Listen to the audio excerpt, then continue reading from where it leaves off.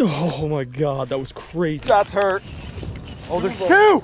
There's two! Look at that, dude. What is up, MFers? Look at this all around us. Cue up the Axl Rose coleslaw because we are in the damn jungle. And not only are we in the jungle with all these beautiful sticks and trees, the water's crystal clear. Look at this, Cole, you can see down like 8 feet with these water lands on. Freaking crazy out here. Yesterday, if you watched the video, caught a 9.6 and a 10.1. My third and fourth biggest fish I've ever caught in my life. And we've been looking around up here the last couple of days and we're seeing some fish starting to bed up in these bushes. So yeah, some crazy things are potentially gonna happen in this video. If you guys like the bed fishing videos and you like to see giant bass caught, then hit the subscribe button. I'm gonna drop it right down there below. Just click in the corner right there and subscribe. Enough of me talking though. I got my little bed fishing baits all tied on. I'm ready to freaking winch on them with this 25, 30-pound fluorocarbon line. Big rod time. 3 carp eating eggs off of a bass nest. 4, those are mere carp. A couple of them more anyway. 2-pounder. A lot of those. Ooh, that was a big one that just spooked out of there. Right where my worm was.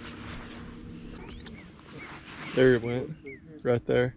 Look how big it is. That was mine. See, I thought that one was big. Did the one go back there? Oh, really? There's one just cruised over here. Something's under there. Unless that was me that just stirred up that grass. Here's one of them. Small. There's the other one. Don't move. Oh, here it comes. Maybe not. Thought he was running over there to get it. Dude. Swinging.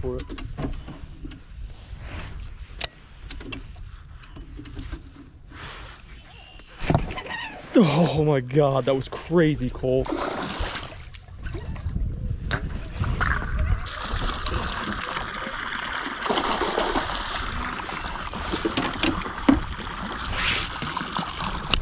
Now we got an issue. We got a major issue. There we go. There we go. You're right, those fish are bigger than you think they are. Go. Well, I was waiting for this fish to go back and get locked on its bed, and I just randomly pitched as we were leaving to it, and it tried to eat it off of its bed. That's a chunk. And we've been seeing bigger ones now. I thought that was like a 2-pounder. Dude, this could get fun.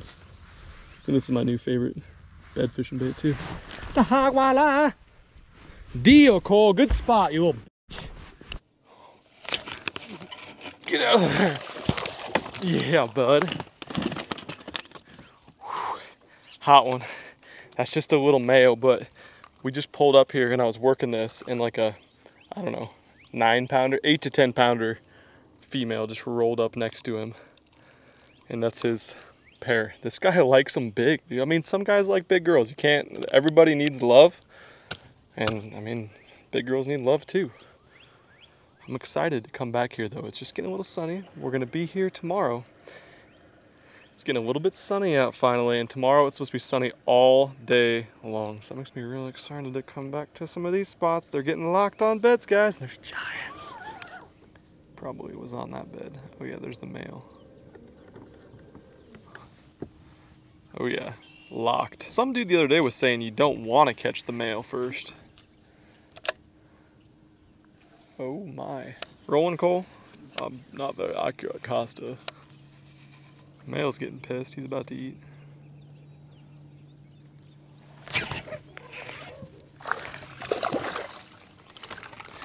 Heat, dude. This one likes big girls too, coleslaw. Yeah, seriously. This one's got a big old female with him. I'm excited to see how big she is because we've seen probably a handful bigger, but she's a good one. Cole, put that one in your pocket for a second. Okay, so for you experienced bed fishermen, I'm not gonna claim to be the best one in the world or anything like that, but some people say it's good to catch the male so you can get the female to bite. Some people say you don't wanna catch the male because then the female won't bite. I know every fish is different. I think that's probably what it is. They're all different, but what do you guys think? Comment below. Old female is back there now. We're having a hard time getting this fish to get locked on the bed and bite, but we've seen a ton of carp in the area eating bass eggs, so I'm gonna drop this carp swim bait on there and see if that makes her just freaking unleash the fury on it. or just get her fired up enough that she'll eat something else.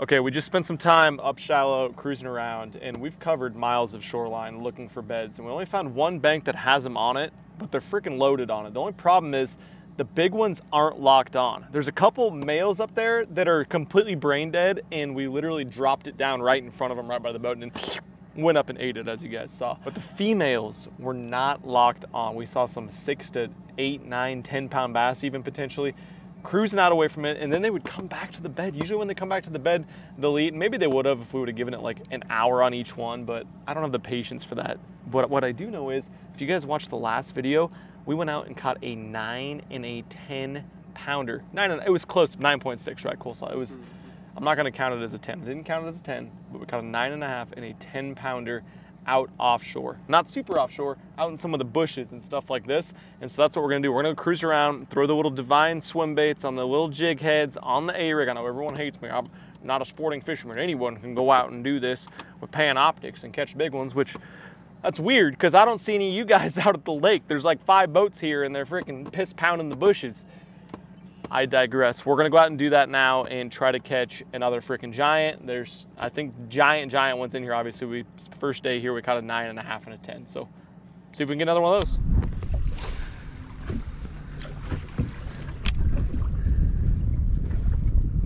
Oh God.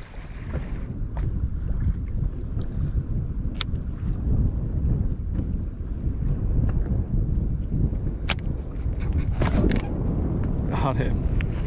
On the drop. There's only about 15 more down there like him.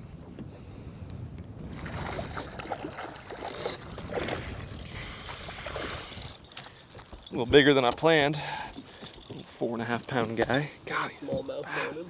Small mouth, but he's not a small mouth. Please don't hurt me. Doesn't happen very often. Another old pig on the A-rig. All right. This just goes to show that they will eat this thing way up until the spawn, apparently, because we got fish that are on beds right now. These fish are in 50 feet of water, suspended. So don't put stuff away or do stuff different because Bassmaster Magazine told you to do so. Get out and explore things for yourself. Didn't know what to expect when we came to this lake. Knowing that it was this time of year, which a lot of the country, half the country or so, is probably getting close to spawn or on spawn or done spawning. Craziness. That's hurt. I think that's a giant, not as big as I thought, but it's a giant.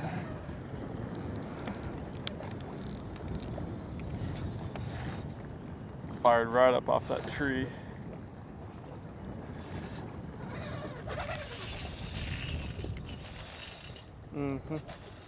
That's what it happens. It pulls drag when a fish pulls really hard. Cole didn't know that, so let's just let him know. I mean, it's not a double digit, I don't think, but fired right off that tree. I didn't even see her in there. Except it's not there. It's a big one. Oh, there's 2! There's 2! Oh my God, dude. There's 2 giants. Yeah, he had to have. Yeah. Dude, we gotta get these. We gotta get these. This is insane. These are 2 giants. 2 giants. It's gonna be so hard to keep them on. Set the camera down.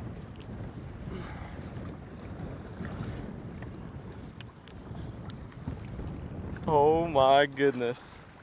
Oh my goodness. Look